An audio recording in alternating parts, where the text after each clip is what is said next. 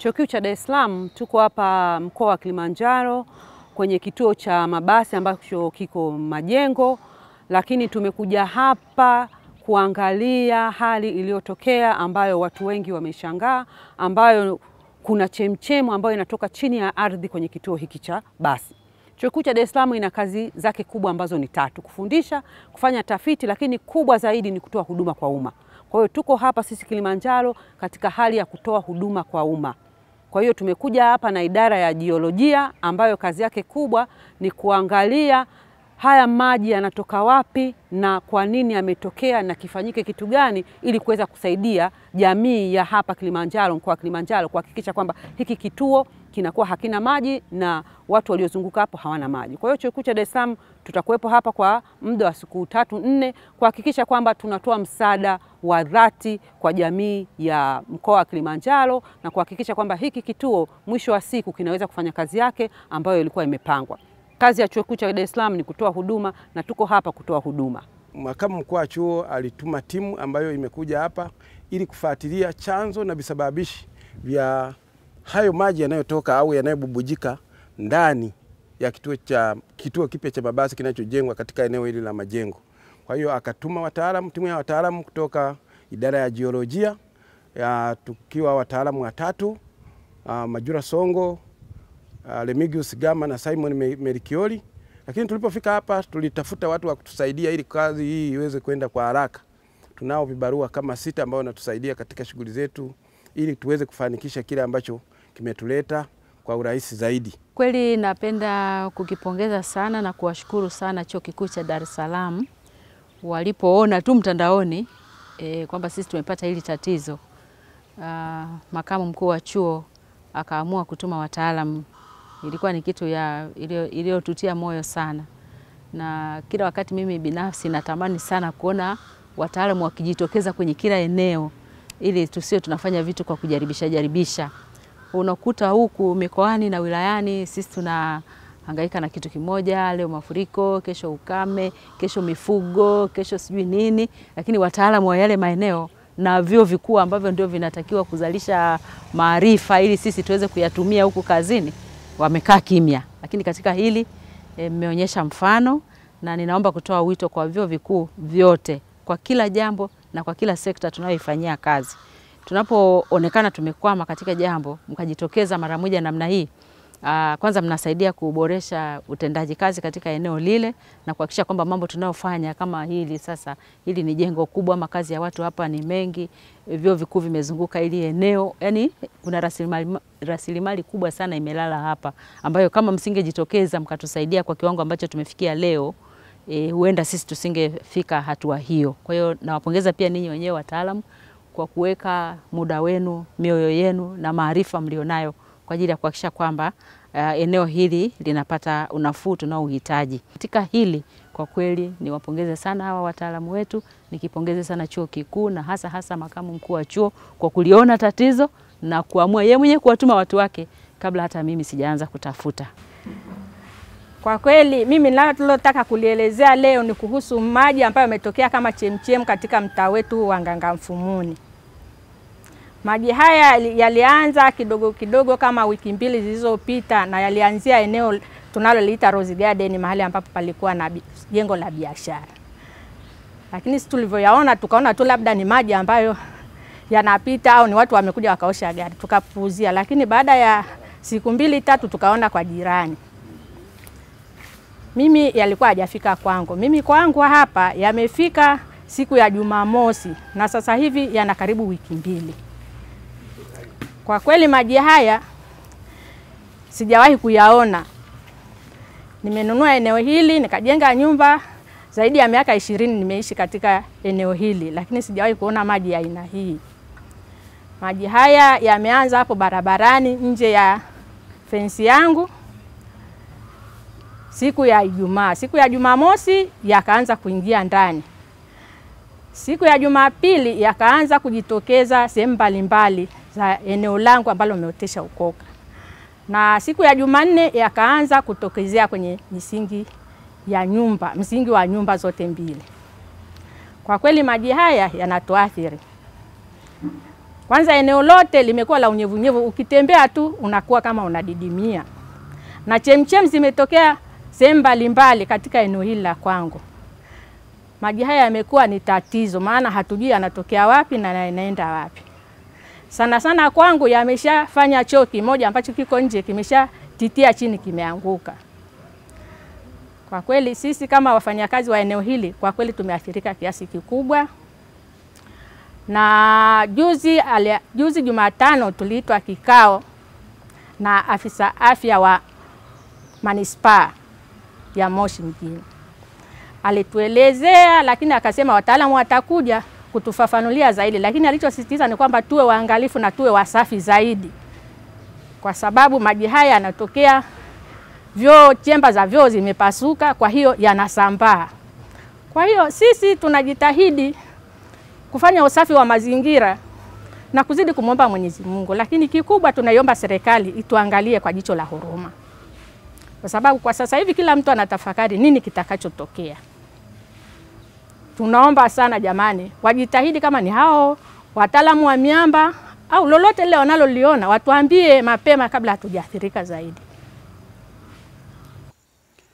Kushoto kwangu hapa ni bwawa ambalo linatunza maji, lakini pamoja na hayo wenyeji wanasema kwamba chini ya hapo kwenye bwawa kuna pango ambalo linasadikika kwamba linapitisha maji chini kwa chini kuelekea sehemu ambapo wenyeji hawapajui. Na inasemekana kwamba tangu mvua zimeanza kunyesha hili bwawa halijajaa. Kwa hiyo mimi kama mtaalamu, hii inanionyesha kwamba ni kweli inawezekana kuna hilo pango ambalo linapita chini kwa chini kupeleka maji katika sehemu ambayo haijulikani. Kwa hiyo tumefika hapa kujiridhisha kuona hali kama hiyo, na kama itawezekana, kama tutakuwa na nafasi, tutakuja kufanya utafiti wetu kujua kama kweli kila ambacho kinaongelewa na wananchi ni cha kweli, na sisi tutakuwa na uthibitisho. Na baada ya hapo tunaweza tukalinki hilo pango na kule chini karibu na mjini ambapo tayari tumeshafanya utafiti, tuangalie kweli hilo pango linaweza kuwa linatokea pale tunapohisi kwamba hayo maji yanaweza kuwa yanatokea pale.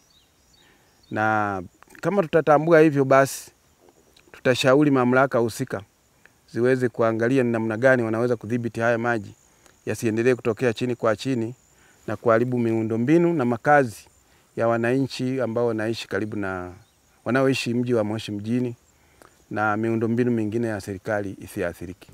Tumekuja na vifaa vya kijiofizikia ambavyo vina uwezo wa kuangalia huko chini mpaka mita 300.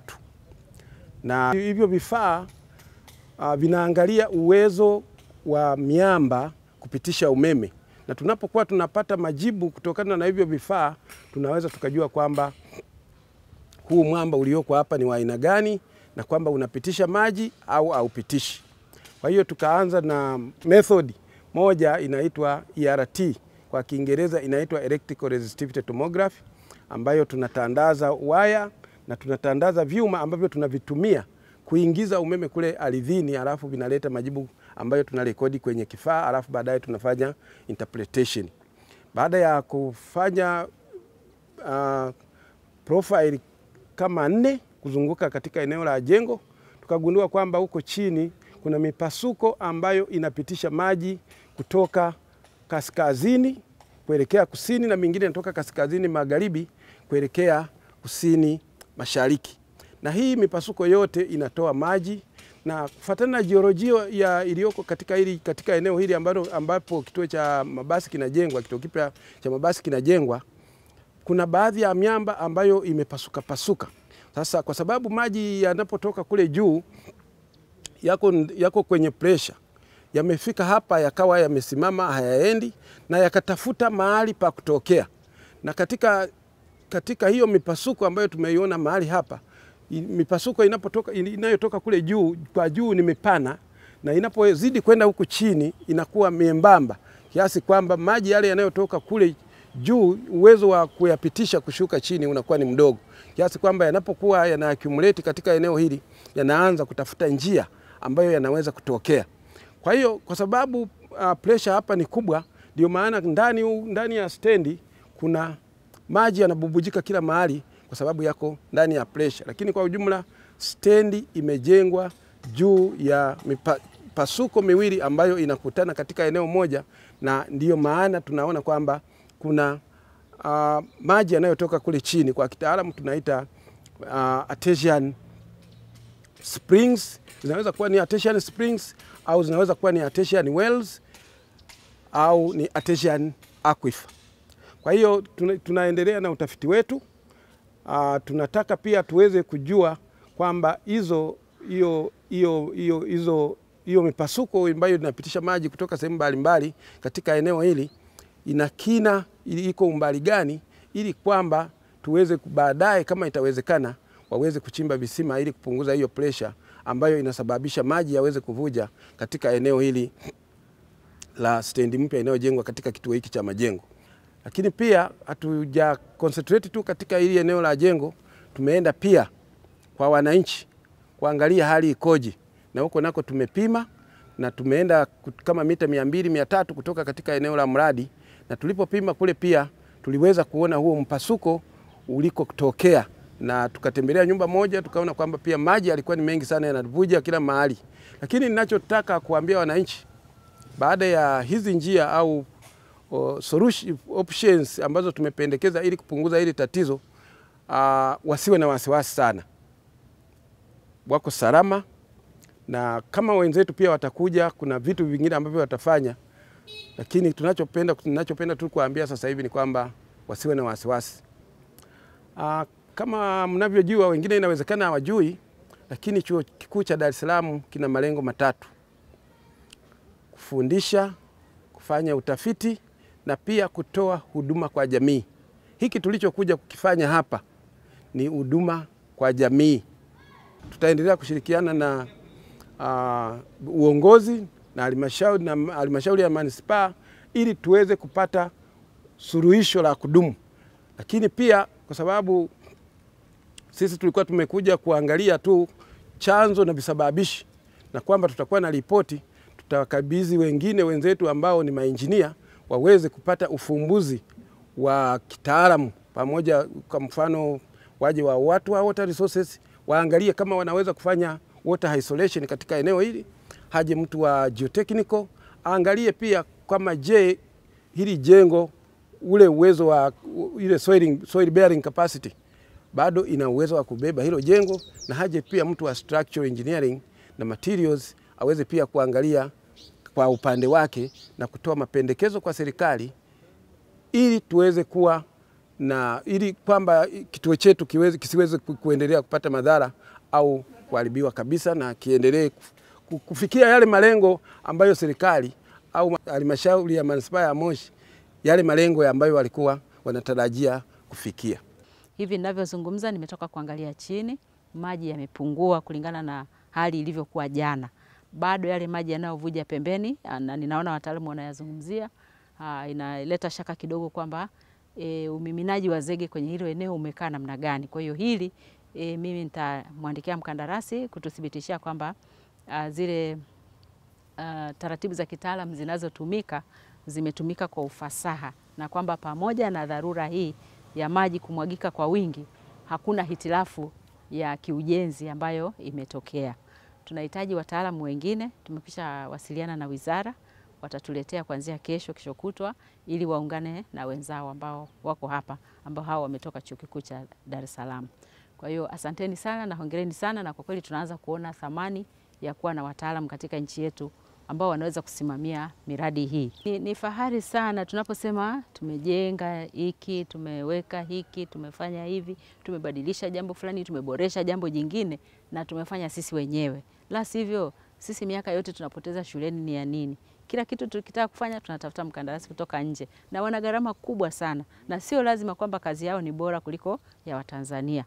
Tunaposikiliza maendeleo ya nchi zingine, kwa mfano ukienda nchi kama Botswana imejengwa na Watanzania.